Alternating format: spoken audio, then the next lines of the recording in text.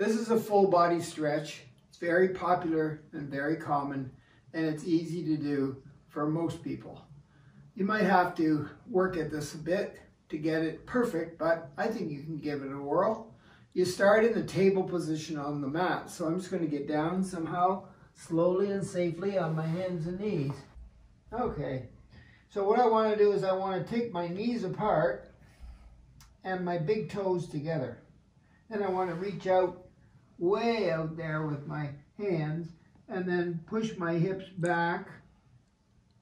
Maybe my bum will touch my heels, maybe not, I don't think so. And there's where I am in the resting child. I hold it.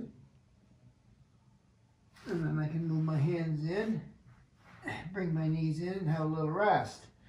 So let me do it one more time. So I take my knees apart, put my big toes together, reach way out with my palms, so my arms, the farther out I go, the harder it is. And then I push my hips back, trying to get my bum to touch my heels, and I hold it there for whatever.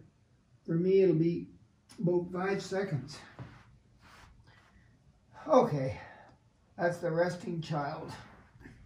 Give that a whirl. Full body stretch.